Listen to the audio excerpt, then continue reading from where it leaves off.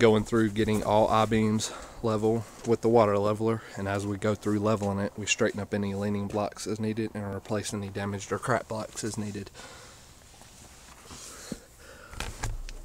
So as you can see here, we've already got 75% of the double wide leveled, and we're working on this last row. So in order to get this level, looks like we need to lift about, not quite an inch, but almost pretty much about an inch.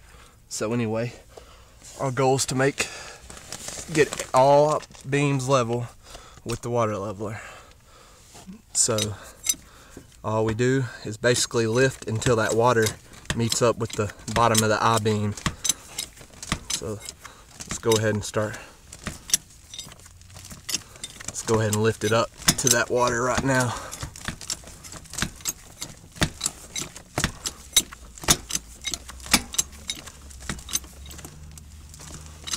It's getting closer.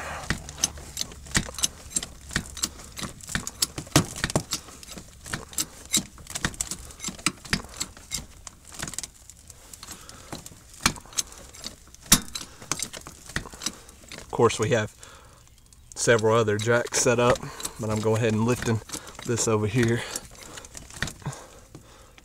So anyway, almost right on the money. So anyway, we basically try to get it as perfect as possible.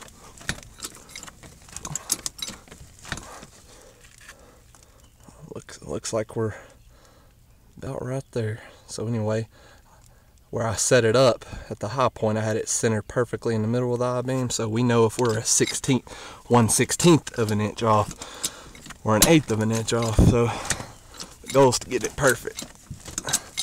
So anyway, looks like we're on the money. So anyway, we just go through, do the same thing all throughout the foundation, or should I say the entire mobile home, whether it's a single wide or double wide. Our goal is to do a good enough job so that the homeowner doesn't mind telling everyone else in the park or recommending us.